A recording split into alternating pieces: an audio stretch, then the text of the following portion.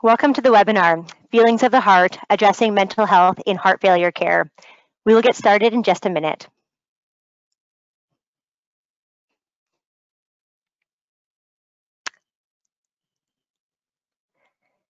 For those of you who have just joined, welcome to the webinar, Feelings of the Heart, Addressing Mental Health in Heart Failure Care. When you join today's webinar, you're going to be joining in computer audio. If you prefer to listen via your telephone, simply select the phone call option and the dial-in number will auto-populate. If you want to live tweet or to share some learnings from today with your network, please include the handle for Heart and Stroke and for HeartLife Canada, along with the Heart Month hashtag.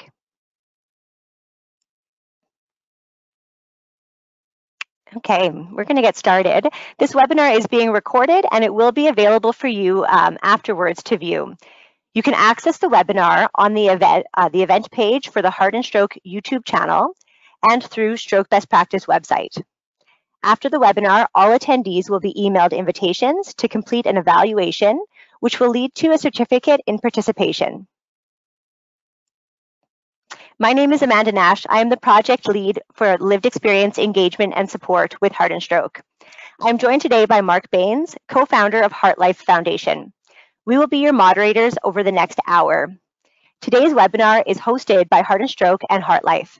And we want to begin by acknowledging the Indigenous peoples of all the lands that we are on today.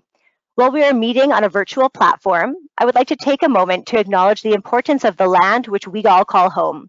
From coast to coast, we acknowledge the ancestral and unceded territory of all Inuit, Métis, and First Nations people.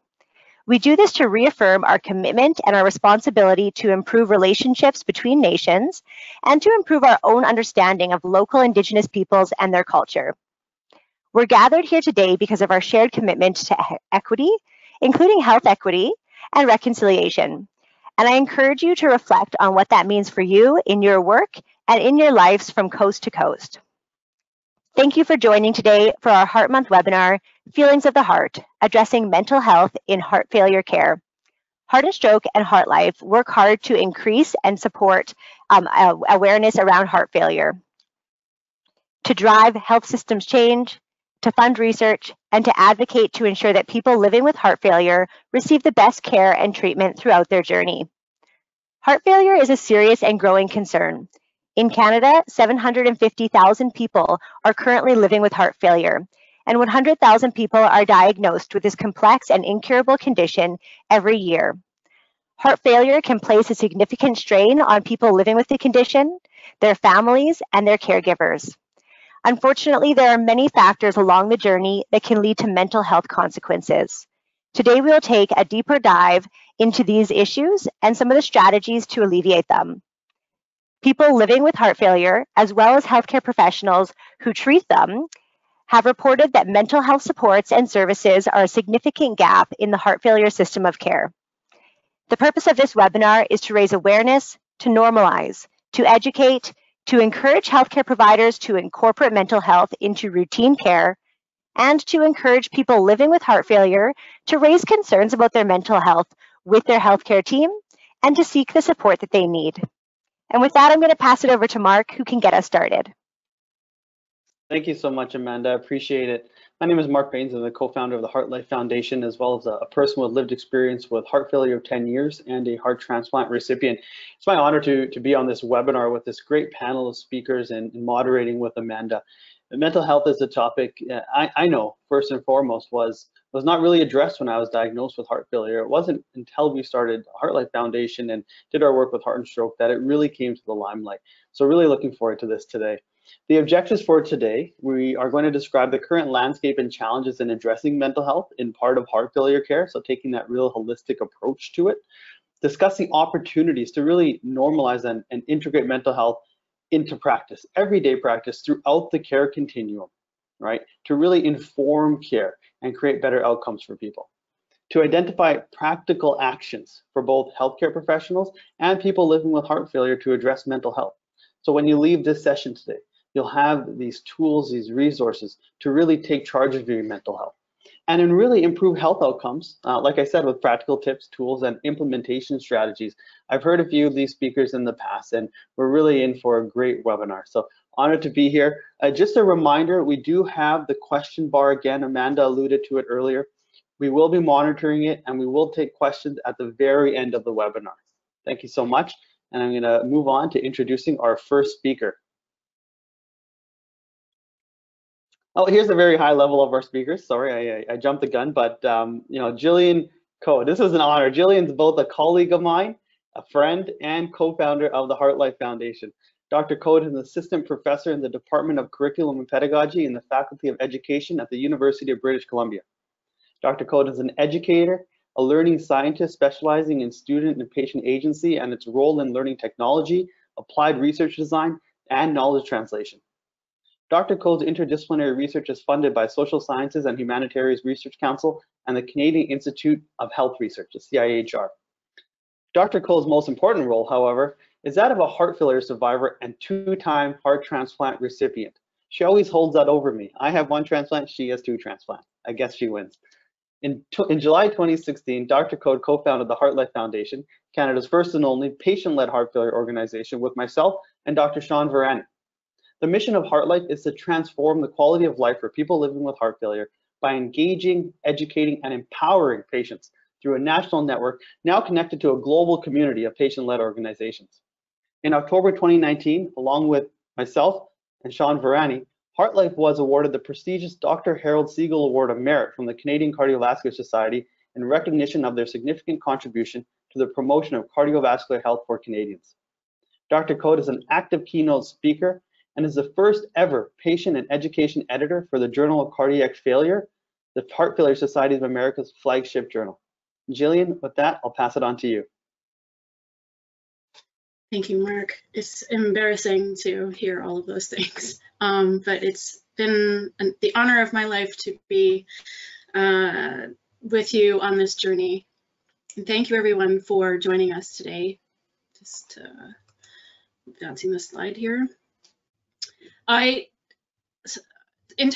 talk is entitled Feelings of the Heart Life, Mental Health and the Lived Experience, and I'm going to talk to you about some of my experience, but also some of the experience of our members and what HeartLife has done and we are hopefully doing to engage people and to help support people. Next slide, please.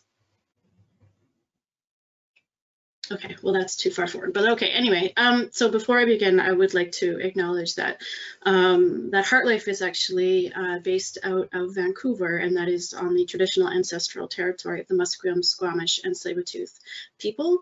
I myself am currently located on Vancouver Island in Victoria, and this is on the traditional ancestral and unceded territory of the Lekwungen-speaking people and the Songhees and Esquimalt First Nations.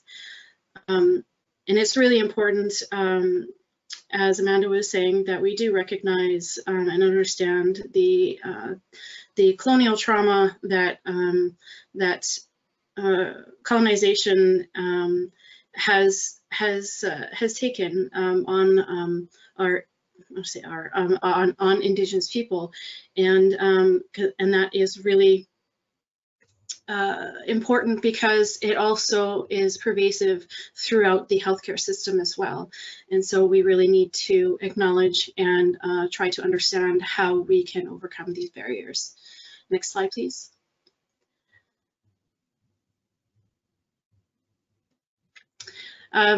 So like I said, my name is Jillian, and this is my personal website, which is at jillian.ca, and I share this because I want to reinforce that although I do have had heart failure and 2 heart transplants, I am more than just the diagnosis, as I know everyone on this call is as well, those with lived experience. And so it's really important that we recognize that we are complete people, and that we can continue on with our lives, although we might need to make some adjustments, and I continue to do that. Next slide, please. I'm not going to go through my entire journey, because if I do, it will take up a very, very long time, but I will touch base really on the most recent event that has really set into motion some trauma and PTSD and everything. Shortly after founding HeartLife, this is me and my husband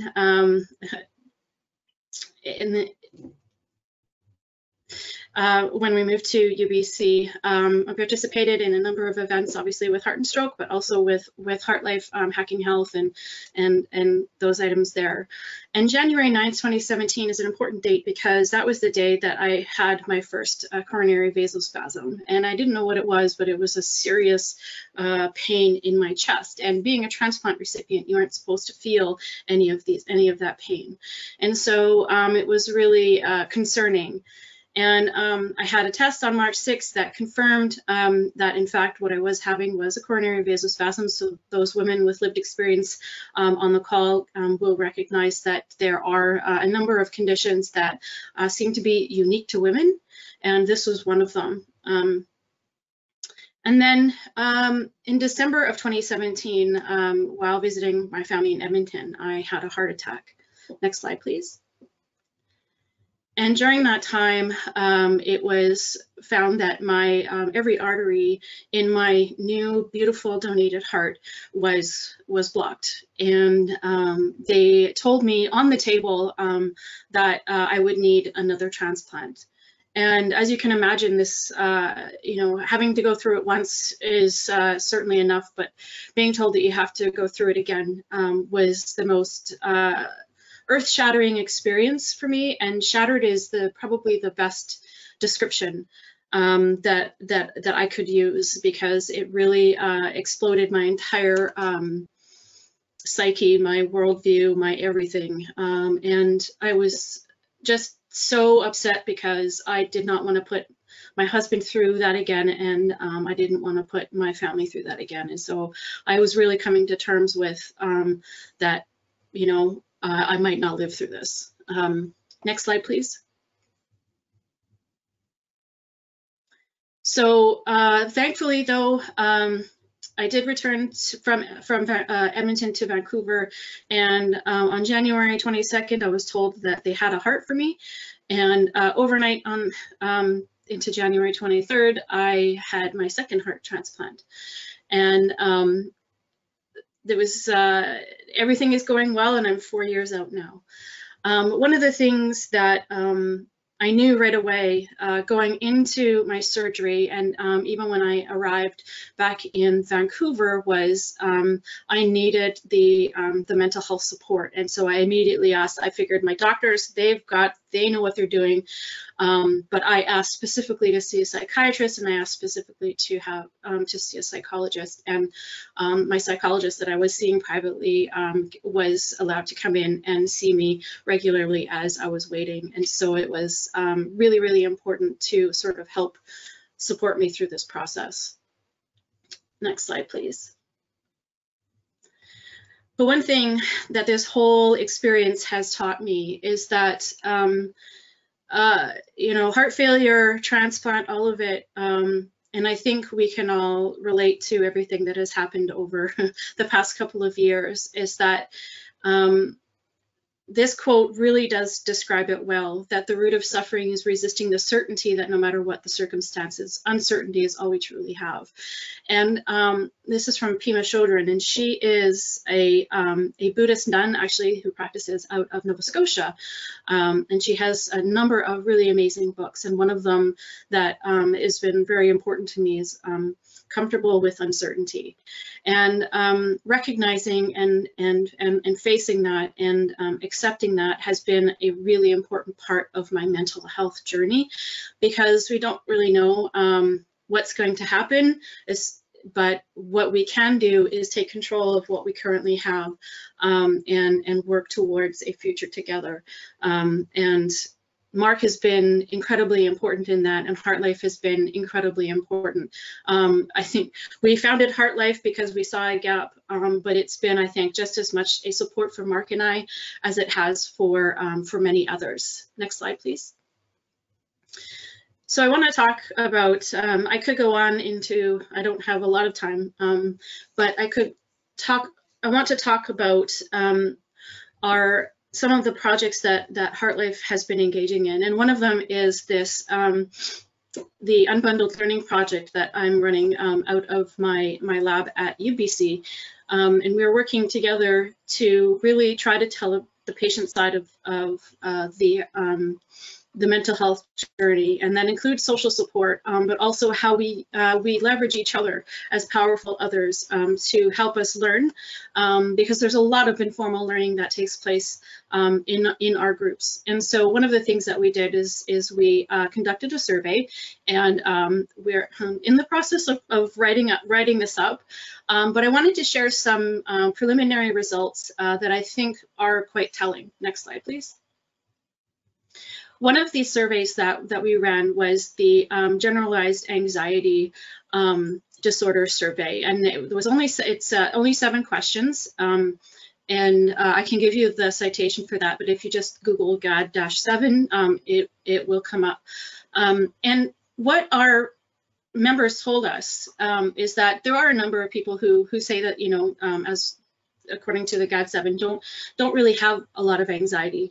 But the vast majority of our members actually do.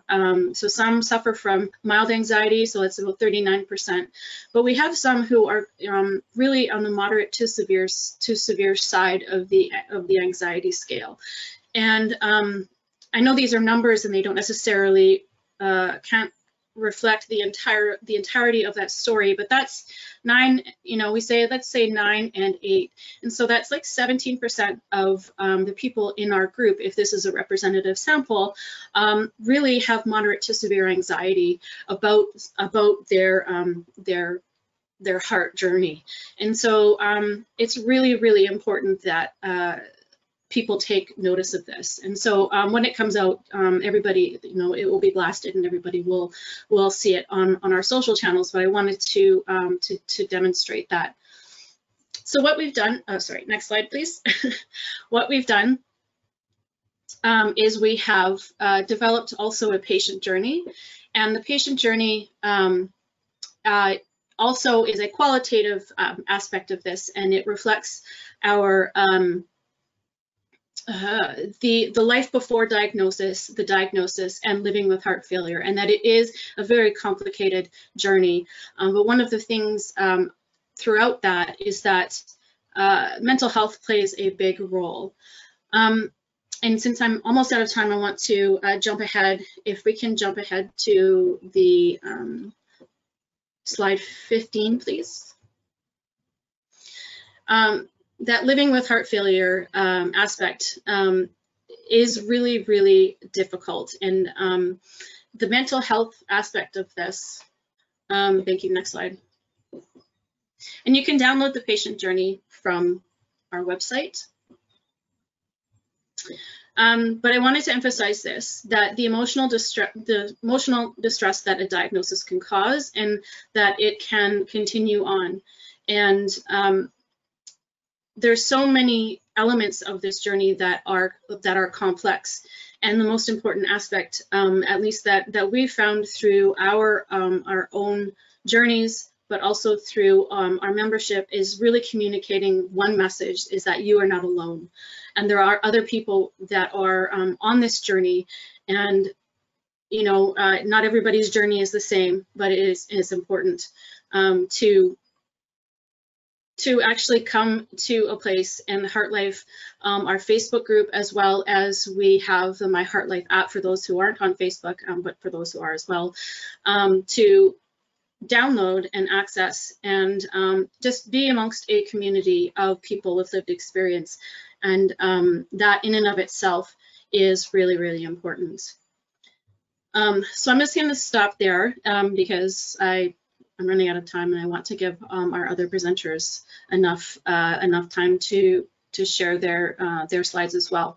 But it really, really is important. And so for more information, just visit our website at heartlife.ca. Thank you so much, Dr. Code. I apologize for the technical difficulty. There's just a slight delay in the slide deck, so we will try and continue to fix that. But thank you for your patience, Dr. Code. Your strength, your vulnerability, your dedication to this important work, it's so inspiring. I look forward to continued discussion, and we're going to save all questions until the end, but we'll bring you back at the end of the presentation and continue this really important discussion. So thank you. Our next speaker is Dr. Vidya Raj. So Dr. Raj, if you could please join me on the screen. And while we wait for her to get loaded up, Dr. Raj completed her psychiatry residency training and a fellowship in consultation liaison psychiatry at the Vanderbilt University in Nashville. She moved to Calgary in 2014, and she's the director of the Calgary Hearts and Minds Clinics, which she founded in September 2016. This program provides psychiatric consultation and short-term treatment for patients referred by any cardiology service in Calgary and the surrounding area. Thank you for joining us today, Dr. Raj. You're welcome. It's a real pleasure to be asked to attend. Thank you for asking me. Okay, so if you could move to the next slide, that would be great. Okay, so I'm an assistant professor with a cross appointment in both psychiatry and cardiac sciences at the University of Calgary. I am the clinical director of a clinic where my colleague cardiologists can refer any patients who have any kind of heart disease, who have any mental health issues that need to be addressed, and I provide consultation and treatment, and will refer on if any further services are needed. I just want to say I don't have any conflicts of interest. I'm going to start this presentation, and I just want to tell you it's going to be quite technical. It's just based on what research exists at this point, and I think it's very important that you know that. Many of you actually live with this or see your relatives live with the consequences of depression with heart failure. But what I actually want to focus on is, do you know that there is a body of research literature? It's slow, but it's catching up with what you see in terms of experience, and it's very, very important. The first question I'm going to address is, why should we actually care if somebody with heart failure or heart disease is depressed? So I will say that most of the literature started off in approximately the 80s, and it was not very, it did not distinguish heart failure from the rest of the cardiovascular diseases. So it lumped all comers together. So the initial data that I often will present is a general signal, both heart failure, post-MI, angina patients, people who've had a CABG, people with valve disease, all lumped together. But more recently, there is more specific data on heart failure patients specifically. And whenever I have that, I will actually present that to you as well. Okay, so with all that, why should you care? So for generally patients with heart disease who are depressed, right, they will consistently have a reduced quality of life. About two times less likely to rate themselves as doing okay as somebody who is not depressed with heart failure. There is a very important and consistent signal in any depressed patient with heart disease, which says the more depressed they are, the more likely they are to have another cardiovascular event. Large bodies of data, consistent evidence. So it's particularly shocking, twice as likely to actually die if you're depressed with heart disease as if you're not depressed. This relationship is not a direct one. It's probably a combination of multiple different issues that kind of fail or you don't do as well with if you're depressed. These include things like actually some of your inflammatory mediators in your body will increase in a depressed state. There is reduced heart rate variability in folks who are depressed, which is a signal of reduced heart health, a vague one. Another really important one is that someone who's depressed is 2 to 3 times less likely to actually take care of themselves. Very, very important in heart patients because we actually need them to take better care of themselves. So patients we want them to participate more in cardiac rehab. We want them to take their medications, including their cardiac drugs. And guess what? If you're depressed, you're 2 to 3 times less likely to do those things. It won't surprise you to know that altogether, this increases healthcare costs in the rate of 15 to 53% in different studies in the next 5 years, simply if you're depressed with heart disease compared with if you're not.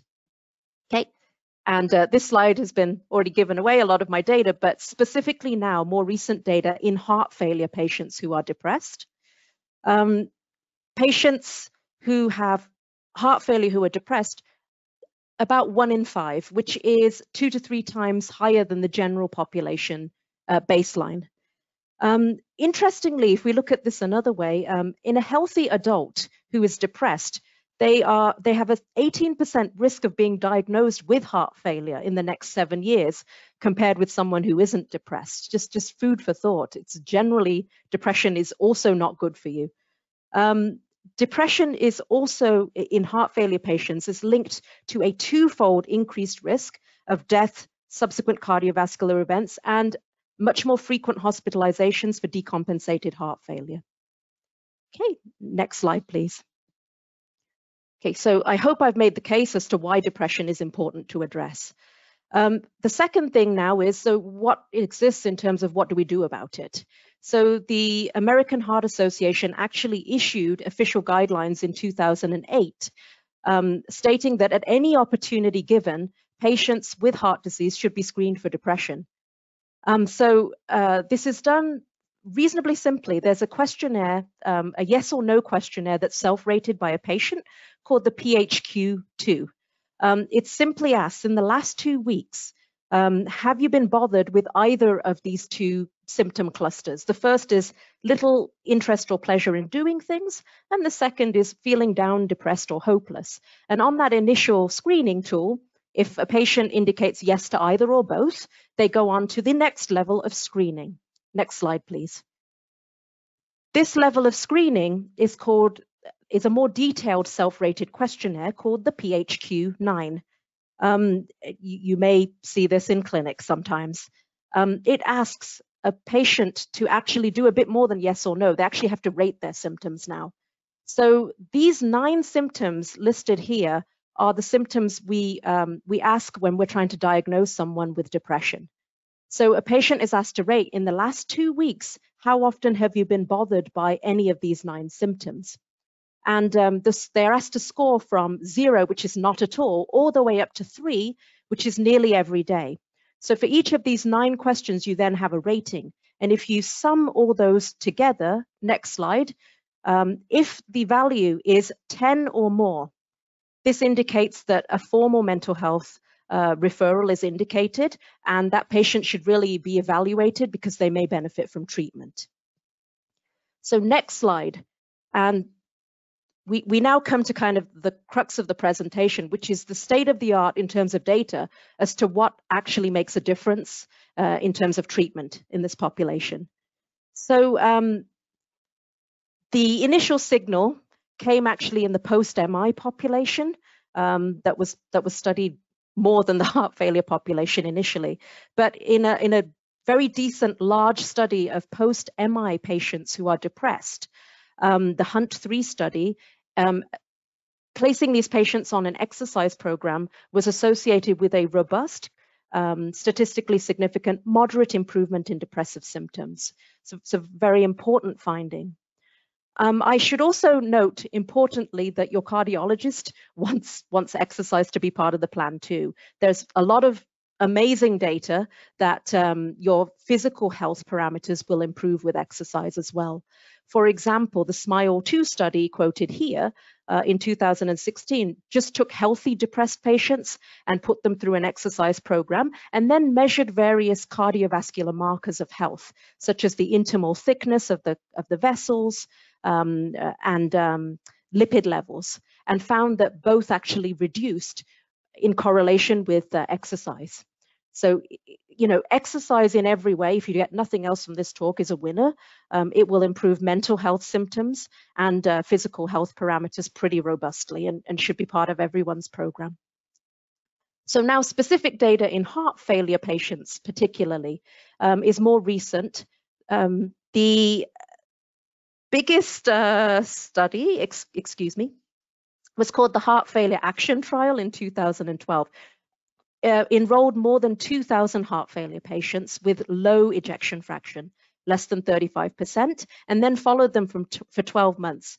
And there were two treatment arms. One was actually a specific exercise program compared with usual care, so going to clinic and completing cardiac rehab. So the specific treatment arm, patients were given a target of reaching 90 minutes of exercise in the first 1 to 3 months, and after that they were pushed to 120 minutes per week of exercise. And they found that those in the treatment arm had a significant moderate reduction in their depressive symptoms at 3 months that then persisted at 12 months compared with those who received treatment as usual. This benefit in the study actually plateaued at only 90 minutes per week of exercise. Say 90 minutes, it's still significant, but it is less than 120. So those benefits come quite early on, and you should feel like it's doable. Next slide, please. Okay, so the next is about what I have to say about antidepressants. The initial signal for antidepressant benefit in patients came in the 80s from a big trial called SAD-HEART. This actually had patients who had angina or were post-MI. Some of these patients would have had heart failure too, but it wasn't explicitly stated. In this trial, I can at least tell you that SSRIs, antidepressant medication, they were safely tolerated. The one that was used in that particular study was called sertraline, which was called Zoloft back in the day. The very, very exciting finding in that study was that patients who were depressed, who were treated with the sertraline, they had a trend level significance, so not quite statistically significant, but close to getting reduced cardiovascular mortality and morbidity. So that was a very exciting finding. You know, not only are they safely tolerated, maybe there's a chance you will have a reduced chance of having a subsequent heart event or stroke or dying. So that's the good news. So in heart failure patients specifically, you can see at the top of this slide, there are 2 small studies more recently that did kind of support this initial exciting finding. Patients who were depressed with heart failure were treated with an SSRI again. In this time, it was either paroxetine, also called Paxil, or citalopram. And they found that there was a significant moderate reduction in depressive symptoms when they were treated with the antidepressant medication compared with not. The bad news is that there have been some super big studies recently that haven't quite replicated that finding. So there's the SAD-HEART CHF trial and the Mood Heart Failure trial, which really were very large, robust studies that, again, treated specifically heart failure patients who were depressed with an SSRI versus placebo, and found that there wasn't a statistically significant difference, and all patients, regardless of whether they got placebo or the SSRI, showed some improvement in their depression, modestly with time. The reasons for that are unclear. You know, patients get there's a lot of other variables. You know, healthy diet, are they exercising? Is it the support they're getting from the clinic or a treatment team or their own mental health treatment? That is unclear. Okay. Next slide, please. The last leg of the this this 3-sided stool basically is psychotherapy, and I actually have much better data to present here. So I will start off by saying at this point the only robust psychotherapy that really has been properly clinically tested in trials is called cognitive behavioral therapy, which there are lots of other types of therapy. I just am not able to tell you about them because they haven't been robustly studied in the research literature at this point. But what I have to say is that it's the only one that's studied in depressed heart failure patients. And this is pretty recent data again. There are 2 trials. They aren't huge, but they are sort of in the 100 or so patient range in terms of enrollment, and they are positive actually. So in the depression and self-care of heart failure study, This recruited 158 patients who had both heart failure and major depression. And there were two arms. One was 6 months of a course of cognitive behavioral therapy versus usual care, again, sort of cardiac rehab and clinic appointments. And what was found here was that the cognitive behavioral therapy treatment arm had a significant reduction in depression, in anxiety, as Jillian was talking about, actually, fatigue, and what that should mean is actually an improved life satisfaction, compared with those who were receiving treatment as usual. The study did not show any difference ultimately in the physical functioning or the amount of self-care that patients would take of themselves. In another study, this is a smaller study, and there were 4 treatment arms, but 74 patients with heart failure who were depressed were enrolled in this study, and they were put into 4 treatment arms: 1 treatment as usual, 1 exercise, 1 a course of CBT, and 1 exercise plus CBT. What was found in this study is that the patients who got most benefit with a significant reduction in their depression received both exercise and CBT, followed by slightly less improvement in the patients who got either exercise or CBT. And the final was treatment as usual, who didn't get as much of an improvement, although they got some improvement over time in their depression. In terms of what I really want you to take home, it is that exercise is really, really important. Psychotherapy looks like, the more we're learning about it, that's also highly beneficial. Jury is still out for SSRI treatments, although I can tell you at the very least they're safe and won't make matters worse.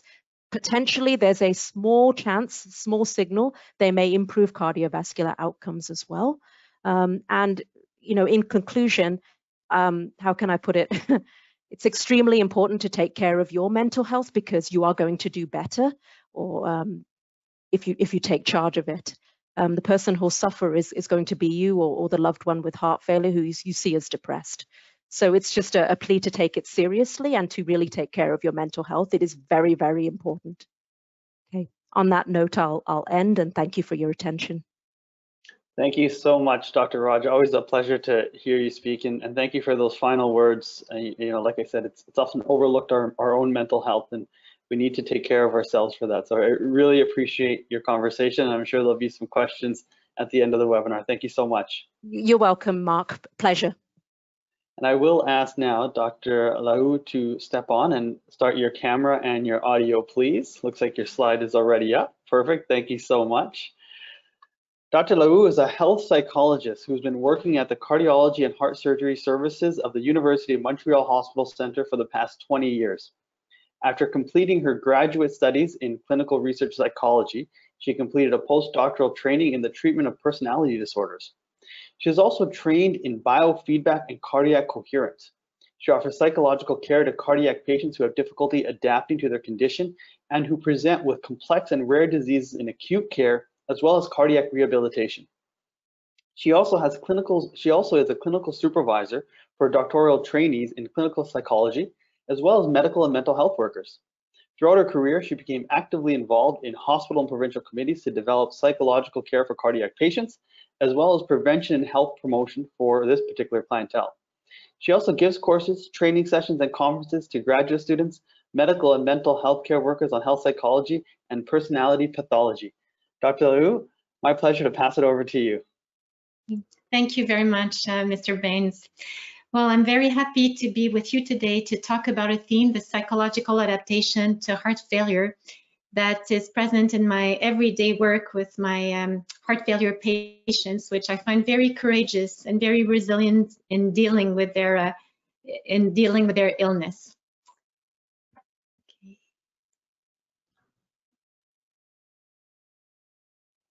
Okay, so I have no conflict of interest to divulge. Next slide.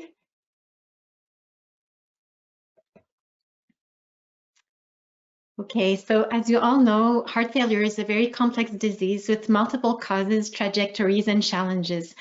Our patients have to deal with a lot of stressors, including physical discomfort and pain, the mourning of their cardiac health, complex treatments, multiple hospitalizations, which have an impact on their daily lives and routines, may have an impact on their emotional adjustment to the illness, may provoke sadness, depression, anxiety, and sleep disorders. And the common denominator here is uncertainty, as very well underlined by Jillian earlier. All of our patients have to deal with uncertainty in every aspect of their lives. So next slide. So needless to say that the psychological adaptation to heart failure is a very difficult challenge for most, because our patients have to learn to deal about a complicated illness and challenging treatments in a very short amount of time. Often they need to accept their limits, to mourn, learn to cope with a new way of living with uncertainty. And a lot of them are challenged with the fear of death, especially when confronted with heart attacks or with surgeries or with transplant. They may also develop possible reactions to past unresolved developmental experiences. For example, if they had in the past a difficult experience with hospitalization or illness.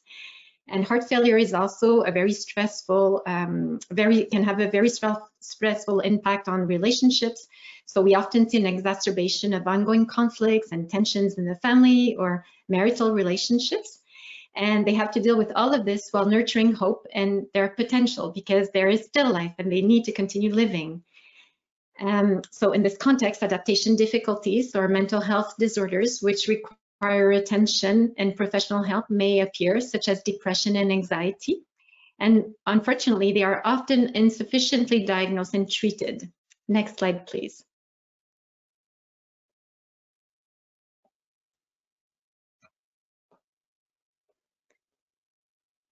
So there are several conditions, mental health conditions, that require attention in HF. Most of our patients will suffer at one point of their illness trajectory, will suffer from emotional distress or adjustment disorders. Some of them, as outlined by Dr. Raj, will suffer from depression, a bit more than 20%. And as she explained, they are associated with adverse cardiac evolution, increased mortality risk, and reduced quality of life. It's important to know here that women tend to be more at risk for depression in general in our society, but also in HF. So we need to pay particular attention in screening for depression in women. And current guidelines advise us to increase awareness of depression in HF. There's also anxiety disorders that are present. About 13% of our patients have a formal anxiety disorder. And this is associated with compromised cardiac health, less favorable cardiac evolution as well.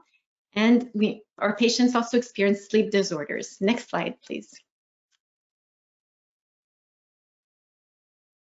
So it's important to evaluate emotional distress regularly in our patients, and to ask questions directly is crucial, because there is still in our society a lot of prejudices against mental health, and some of our patients may be ashamed, in fact, of discussing such issues with us.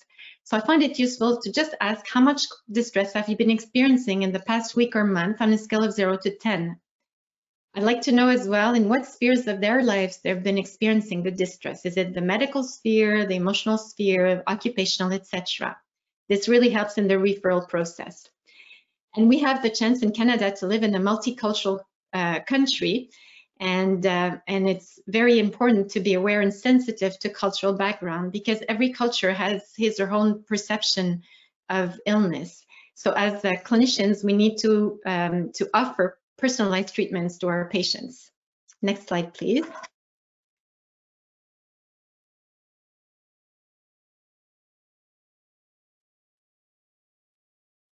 I find it's useful to have in mind key moments to evaluate psychological distress for heart failure patients, moments where they are bound to feel more stressed out because of investigations, treatments, or course of illness. So we might want to look at distress at the beginning or the initial investigations for the diagnosis of HF. During the treatment course, for example, at the beginning of treatment, or during when patients are confronted with surgeries or ICD implantations, or if they live shocks of their ICD, and during the course of illness. So for example, during the hospitalization, when they're confronted with cardiac events such as a heart attack, when they need a heart transplant and when they undergo that very challenging process, or when they're confronted with end-of-life issues. Next slide, please.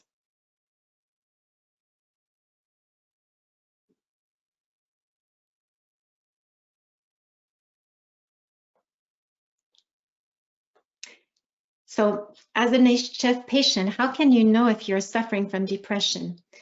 Well, to have a formal diagnosis of depression, you need to have a combination of 5 of those symptoms, including one or 2 of the first 2 symptoms. So significant and continuous sadness and despair, and a loss of interest and pleasure. And you need to have a combination of 5 of those symptoms during most part of the day, during at least 2 weeks to get the diagnosis.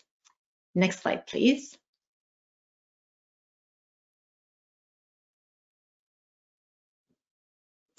So Dr. Raj has done a really good job in introducing the patient health questionnaire 2. Next slide, please.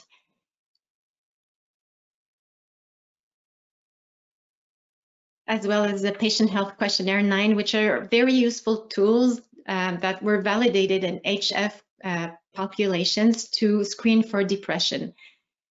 So next slide.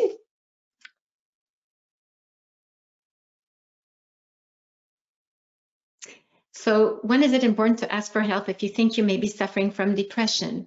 Well, if you experience multiple signs, including sadness and or loss of interest and pleasure for at least 2 weeks, and if your capacity to do your daily routine or daily activities and your quality of life are compromised, very important to ask for help. So it's important to rapidly talk about your symptoms to your medical team that will refer you to self-care, so psychoeducation and life habit modification, and to psychotherapy, and possibly a referral to a psychiatrist to get a prescription for antidepressants. If you experience suicidal ideation, it's very important not to stay alone with them, to consult rapidly. There are hotlines across Canada. To go to the emergency room or to call 911 is crucial, and to act rapidly. Next slide, please.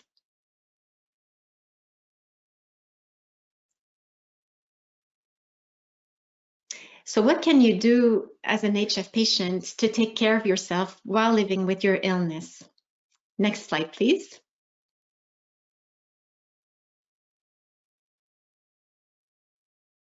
So the basic mindset here is to develop active coping strategies and problem-focused strategies as well, rather than emotional coping such as denial or avoidance.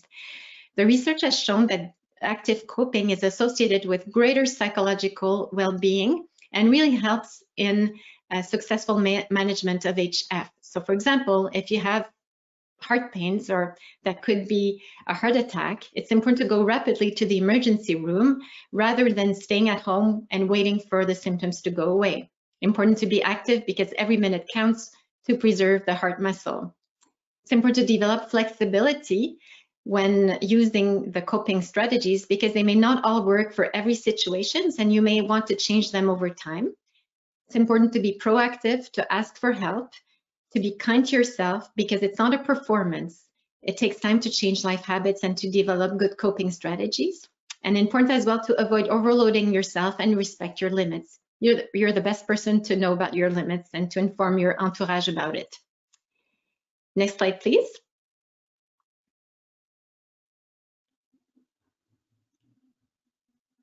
So in the physical sphere, how can you take care of yourself? Well, it's important to protect your health no matter what, to follow medical advice to the letter. This is a way of gaining control of things that you can have control over. To become an expert of your condition, research has shown that the patients who know more about their illness tend to fare better in the long run. To take your medication, to track your response, to take notes, this is an active way of becoming involved in your treatment and to become an active partner of your care with your team. To ask for help and consult your medical team in the emergency when needed. To stay active, physical activity is the recognized treatment of depression. It's important to talk to your medical team about how to remain safely active, and usually they will prescribe mild to moderate physical activity and refer you to cardiac rehab when available. It's important to protect your rest and sleep. It's important for your heart health, but they also prevent anxiety and depression, and to avoid cigarettes, alcohol, and recreational drugs to deal with stress as well. Next slide, please.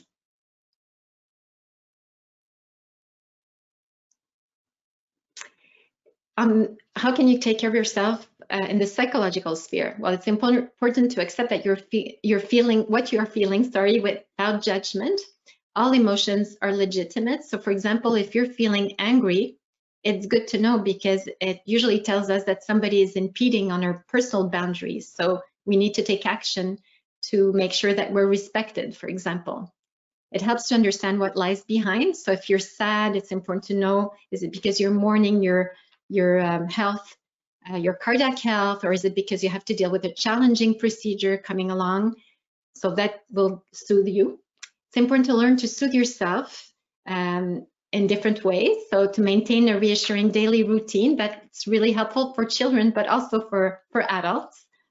It's important to reduce the hyperactivation of your nervous system. So several strategies here. Abdominal breathing is wonderful. Relaxation, yoga, qigong, physical activity as well, and Shinrin-yoku, which are the walks in nature that were developed by the Japanese, and the research show that they have quite a positive impact on general health, stress reduction, and the immune system. To reduce helplessness and accept that you can't control everything, to cultivate and savor positive emotions. So for example, I like the gratitude exercise. You can think at night about 3 things during the day for which you're grateful, and to really savor that moment. And to keep in touch with your family and friends, avoid isolating yourself and reach out. Very, very, very important, as Jillian made the point in her presentation. Next slide, please.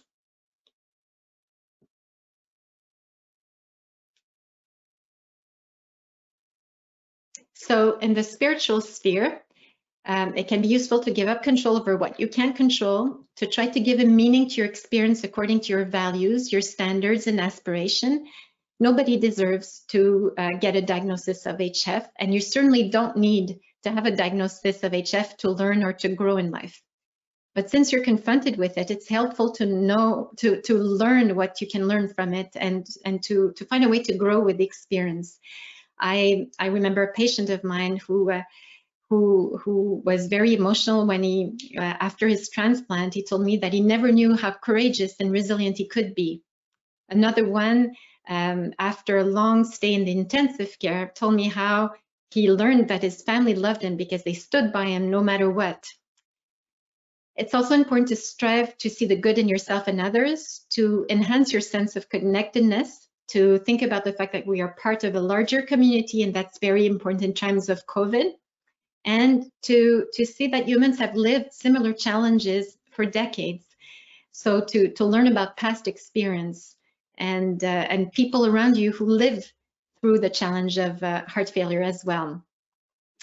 And also to maintain a sense of purpose might be helpful. I have a patient who had to leave a job that he really enjoyed, and he found a new sense of purpose and involving himself in his relationships with his grandsons. Another patient of mine had the dream of becoming an artist, so she took the opportunity to paint and became an active member in a community, which really gave a new sense of purpose in her life despite the heart failure. Next slide, please.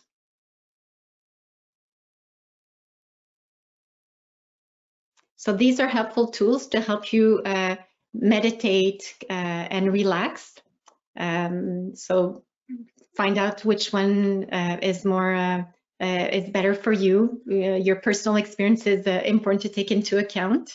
The cardiac coherence sites are great too, such as the Heart Math Institute. You can find some very useful information. Next slide, please.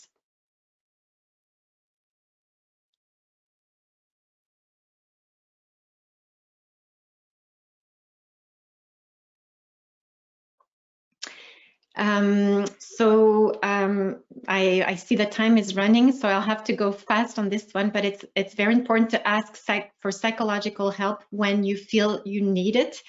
If you have difficulty accepting your diagnosis, if you have depression or anxiety symptoms, if you suffer because of your illness, if you feel the need to do so, it's a sign of courage and not of weakness. Next slide, please.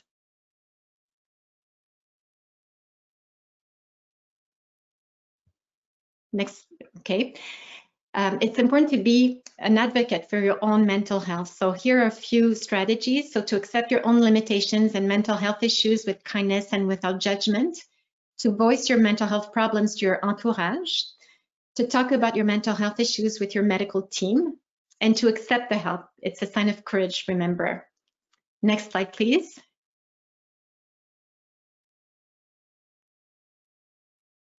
As clinicians, we can also advocate for the mental health of our patients. So to fight prejudices against mental health in our own teams is important. To keep an open mind and non-judgmental stance when our patients confide about their mental health. To assess psychological well-being and symptoms in our patients on a regular basis. To address mental health care in our interdisciplinary meeting, we are the patient's voice. And to accept our own limitations and mental health issues with kindness and without judgment.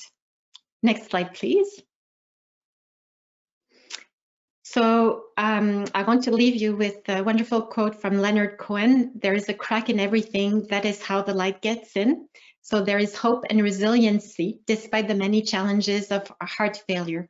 So for clinicians, it's important to recognize and evaluate emotional distress on a regular basis with our patients and to refer when needed, and to be an advocate for your patient's mental health. And for patients suffering from heart failure, it's important to monitor your emotional state and ask for help when needed, and to develop an active coping strategy to ensure well-being and successful management of your illness. Thank you. Thank you so much, Dr. Lehoux. Appreciate it. We'll ask all the speakers to turn on their cameras and mics, please. That was a fantastic talk there, Dr. Lehoux. Is that last line, I mean, it cracks in everything, and that's how light gets in. You know, I don't do that justice, but I mean, amazing. There's always a light at the end of the tunnel. And I think with some of the tools and resources we got here, you definitely add to that support. Thank you. Okay, so we don't have very much time, but I'm going to pass it over to some questions here. One very important question that I would like to ask for all the panelists. This content in the webinar, the discussions around depression, emotional and psychological stress, it may have been triggering for some of the attendees. So can you offer some tips or some resources that they can look into for their debrief after the webinar wraps up? Okay. Well, can I speak? Yeah, please go ahead, Dr. Lehoux. Okay, so if the presentations have triggered some stress or anxieties, the important is to probably first thing talk to their teams about what is bothering them.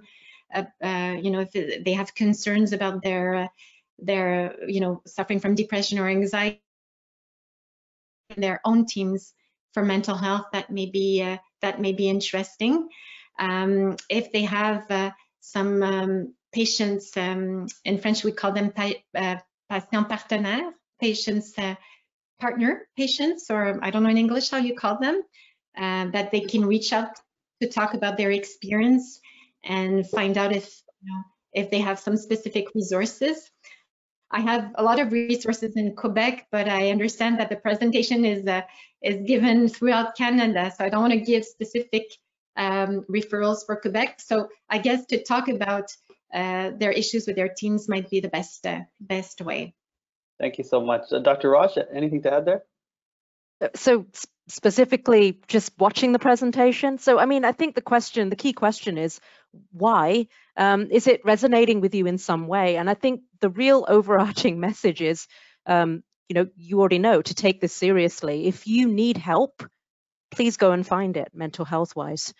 So ask yourself why you have been triggered and get help if you need it is really the biggest message I would want to say. You know? Thank you so much. That question of why. Dr. Code. Thank you, Mr. Bains.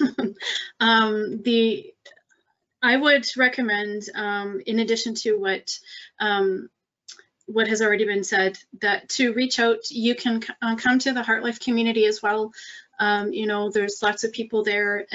We have, but also the community of survivors group that Heart and Stroke runs, as well as the Canadian Women with Medical Heart Issues, run by Jackie Ratz. And there's a lot of people out there who have had some challenging experiences, and it's all of these spaces are no judgment. So reach out and you can get some peer support in the meantime, but also it's for people across the country, and so they might have some suggestions about how you can access services in your area. And so all of these pieces are really, really important. And I think the message that we want to leave you with is that you are not alone. And you are not alone in this experience. You are not alone in